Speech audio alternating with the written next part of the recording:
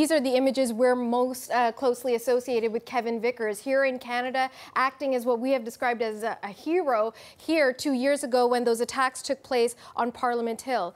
These are images we're going to show you from earlier today in Ireland at a military cemetery that was marking the death of British soldiers during the 1916 Easter Rising. What you see is a man in a black leather jacket standing up and protesting, calling the event an insult, and in the trench coat is Kevin Vickers, dragging him across the space. And you can see all the military personnel there. You can also see the musicians, many of them looking quite confused about what exactly is taking place. You see an officer walk towards the man, and there you see Vickers walk away. The whole scene takes less than a minute, but he's able to subdue a man. We aren't quite sure what his intentions were. It does seem quite clear that he was protesting the event that was taking place, and then as soon as he subdued him, the officers move in and he moves out. A lot of people in Ireland and right here in Canada celebrating him today as a hero once again. All right, well, that's an interesting story, and what a coincidence. That's right. Yeah, a lot of people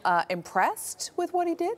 Most people impressed. We have to be honest, we've been going through social media, mostly on Twitter, seeing how people are reacting. Not only are they hailing him as a hero for stepping in, but also they're having a lot of fun with this.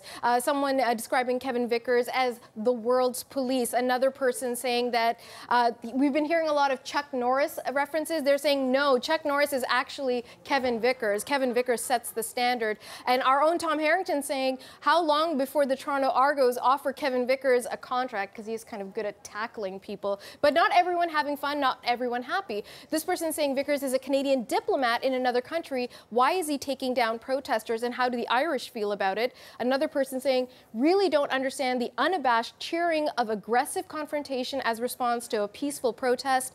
And then another person responding, protesting at a solemn ceremony in a graveyard, that's not allowed. They'll be toasting Kevin Vickers in a bunch of places that I don't want to mispronounce, but presumably in Ireland, people are certainly toasting him, but some people asking some questions. Yeah, exactly. What was the nature of the protest, whether it was peaceful protest, etc., and whether Kevin Vickers was right to do what he did. We'll certainly be watching this story. Natasha, thank you. You're welcome.